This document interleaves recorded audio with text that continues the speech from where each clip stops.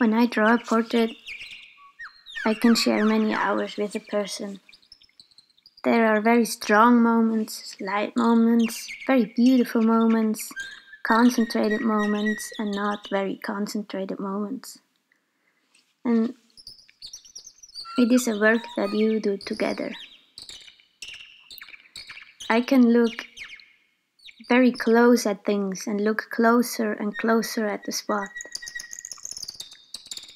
I can get lost in the wrinkles and the shapes and the connections between, and suddenly a wrinkle looks like a branch of a tree. Or a part of my grandfather's face suddenly looks like a rock I know, or a crack in a rock looks like a wrinkle of my grandfather. And sometimes I ask myself, what the hell do I see at all? It's like in the mountains on a very foggy day, when you get lost in a landscape you actually know very well. You ask every stone or rock if it can give you some sort of orientation.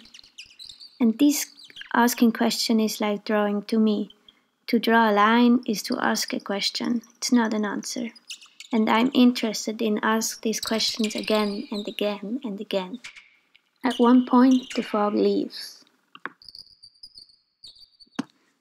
In the end, there are two options.